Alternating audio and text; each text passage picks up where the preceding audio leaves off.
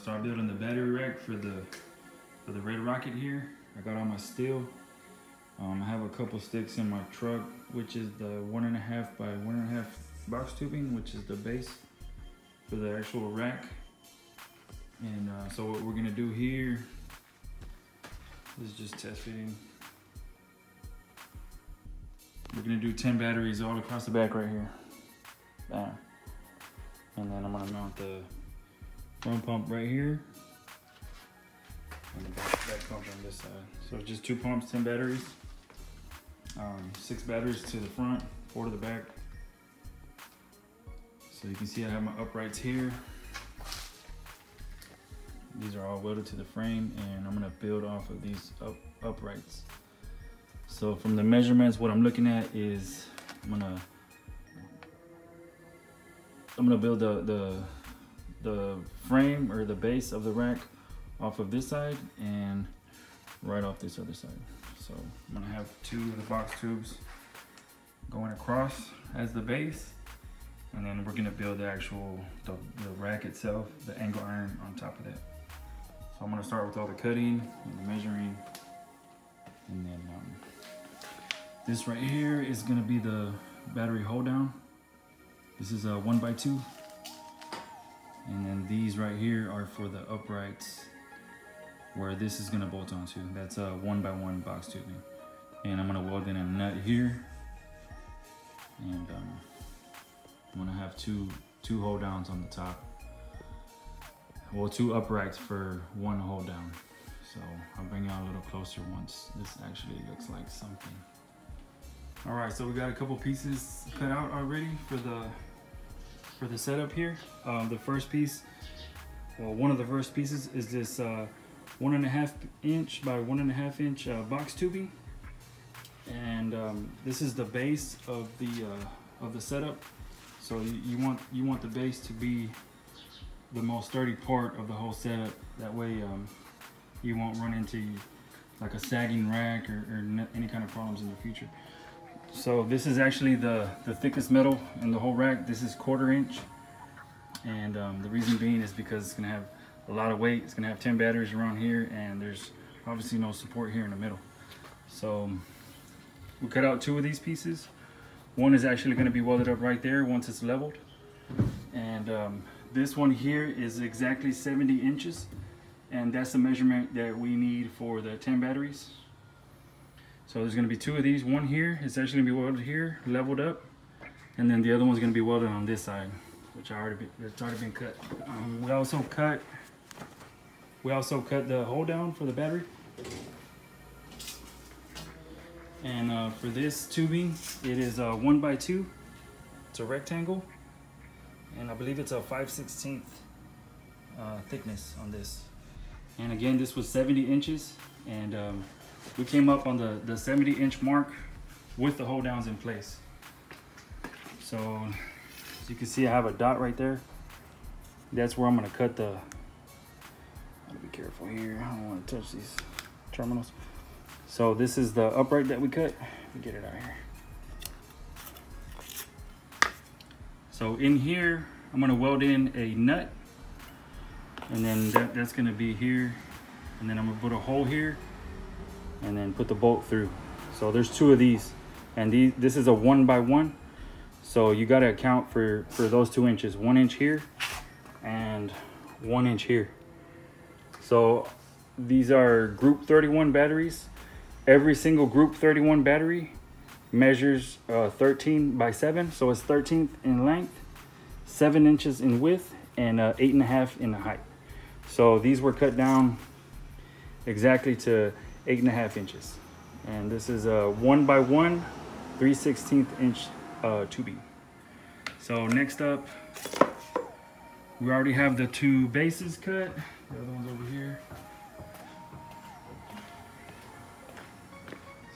This one. And next we're gonna go ahead and cut the angle iron again to 70 inches. So 10 batteries across the back, accounting for the 2 inches on the uprights for the hold down. It's exactly 70 inches. And side to side on on the trunk on these cars, it's about 74 inches. So there's not a lot of wiggle room in there. So you have to build the rack inside the trunk. So let me get some more cutting done and I'll bring y'all back. I got my happy helper here. What you gotta say, Elijah? What are you learning today? I'm learning that. You need to speak up, man. I'm learning that it needs a lot of batteries to use for a couple hydraulics. Okay, okay, yeah. What about the cutting? What have you learned on the cutting so far? It's loud. It's loud. All right. All right, we'll bring you back. So I just wanted to show how to make the ends of the battery racks. For what has worked for me, it's been easier. A lot of people, what they do 45 angles and they do beveled edges, which look really nice. But to me, it's a waste of time because you don't even get to see that. So what I've done, get the camera a little closer over here. What I've done in the past is I measure my end here and my end over here, and I mark on the inside, right here and here, and then I obviously mark the cut on the outside. And then what I do is that I cut out this area. So I make my cut here, and then I'm gonna cut here and here. Okay. And I'm gonna do the same on this side. And you'll see how much of an easier weld that is than doing 45s. 45s, like I said, they look nicer, but you don't even get to see that stuff. So I'm gonna show y'all how this works. Okay. The edges were cut out, and this is how it fits. Boom, just right there. So you just go in, do your welds outside, and grind them on the outside, and that's it. So to me, this is easier than doing the 45, and it looks cleaner once it's welded in my opinion. So I'm just showing you guys what's worked for me as far as putting these racks together.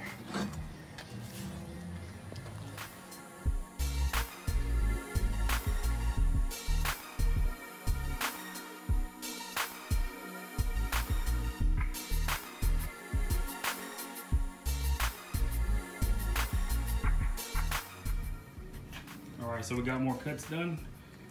Again, this is the base of the battery rack, and all of this stuff was measured prior to anything. So I mean, this stuff is pretty methodical. You got to think this stuff out like way from the beginning. So whenever I was reinforcing my frame, I got the measurements for the uprights from the body mounts. So if you look at right here now, well, you probably can't see that very well, but from edge to edge right here on this box tube, it's exactly 13 inches. So we're gonna weld, once we get these leveled, I'm gonna clamp them in, get them leveled. We're gonna weld them right here, and then down here like this, and same on the other side. So it's gonna be welded on 3 sides. And this is the base of the rack. And right here. Same thing on this side.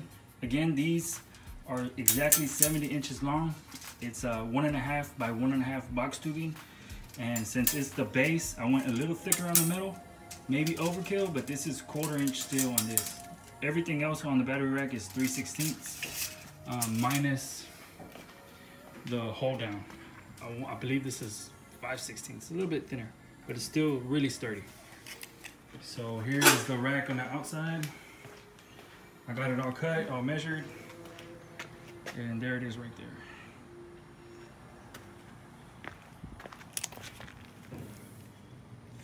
So all that has been measured completely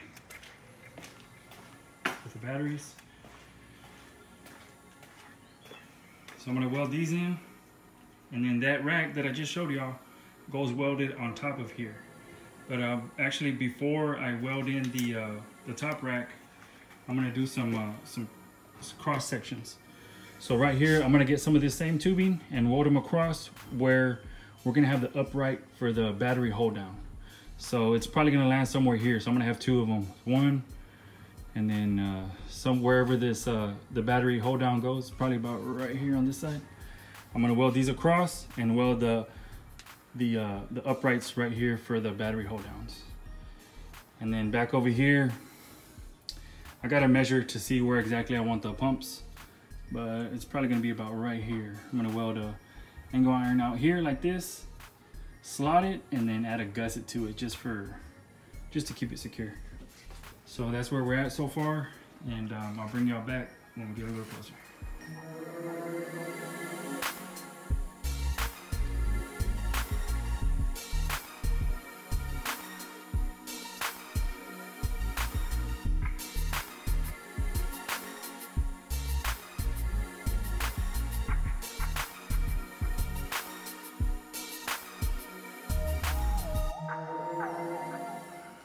All right, so we got the base of the battery rack welded in now, and I'm fixing to show that to you now. So let me turn this. There we go. So this is some of the base. It's missing a few pieces, but these are completely welded in now. Everything was checked with a level. It's all nice and even. And I was able to weld 3 sides on these, 1, 2, and 3. Dang, did I weld it? Yeah, 1, 2, 3 on each one. So they're really sturdy. And again, I know I said it a bunch of times, but this is a 1.5 by 1.5 square tubing, and it's a 1/4 inch thick. Thank you, airplane. So down here, what we got is I actually have all the batteries in the actual angle iron. So next, I'm gonna do the uprights. So I just wanted to show y'all how well it fit in the rack. So there it is in the rack. So here's one of the uprights, and it's after the 3rd battery. So you got 1, 2, 3 upright, and then you got 4 in the middle, and then upright right there, and then 1, 2, 3. So for the on the upright, what we're gonna do is we're gonna weld another square tubing probably about right here. So it's 21 inches from the end. So wherever that is, I'm gonna test fit it, and then I'm gonna use this same tubing and I'm gonna weld it across here. And then we're gonna put the angle iron over all of this, weld that in, and then the upright is gonna be welded right in the middle, right here of this tubing that I'm gonna weld in right here. So I'm gonna do that the same. I'm gonna do that the same on both sides. So that's coming up next. Everything is fitting really good so far. So let me get on to the next, and I'll bring it back. All right, so the measurement on the upright, I explained it already, but I just want y'all to see. So from the end of the battery to the upright, it's right at 21 inches. 21 inches exact. And same over here on this side, 21 inches. So that's where we're gonna put the these across here on the tube. So we're gonna go from the end here, go 21 inches. So it's gonna be about right here. So once I get those welded in, I believe they're 10 inches from here to here. I'm gonna cut 2 of those out. Once I get those welded in, then I can start on the actual angle iron.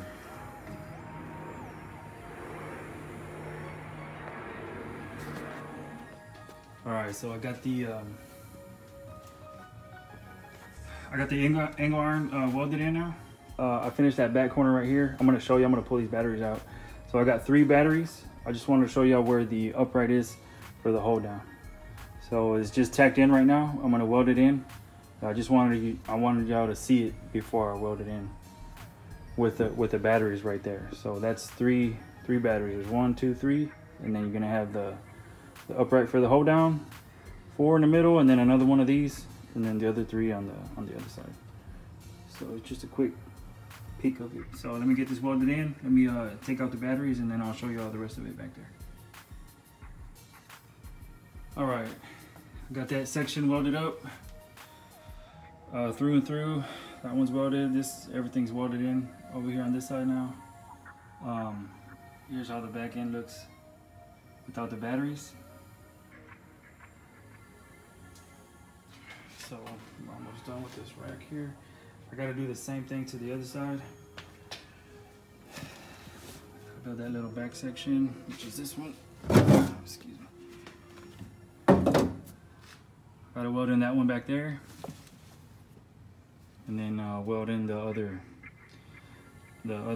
upright for the hold down.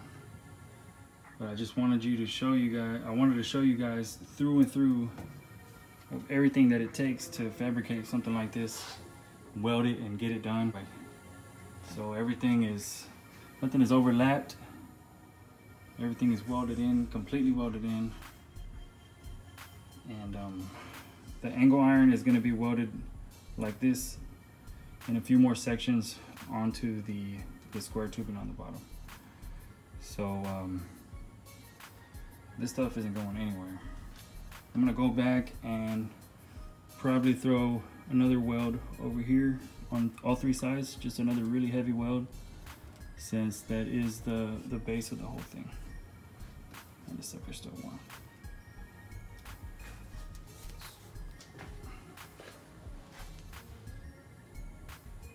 So this stuff, I wouldn't say it's hard, but it's definitely time consuming and tedious. So it's a lot of measuring, obviously a lot of cutting, more measuring, more cutting. And I would just recommend to take your time on something like this.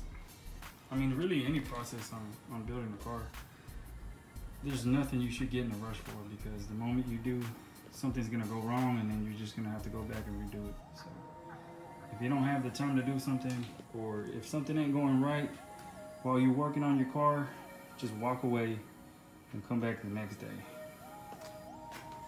I've gotten to some things where something ain't going right, and then I try to keep working and things just are failing left and right. So sometimes you just need to call it quits, close the garage and go inside, because all of this stuff is tedious and time consuming. But I'm almost done here. I gotta weld in the other upright and then the other section over there in the back, and then I'm gonna go ahead and weld in the brackets that actually hold the pump. So I'll get to that, and I'll show you how to measure that, and show you the measurements on the pump and all that other stuff.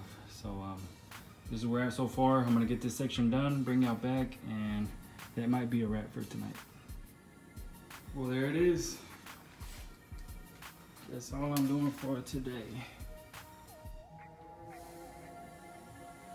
I'm beat. I've been at this for like 5 hours. Everything turned out really nice.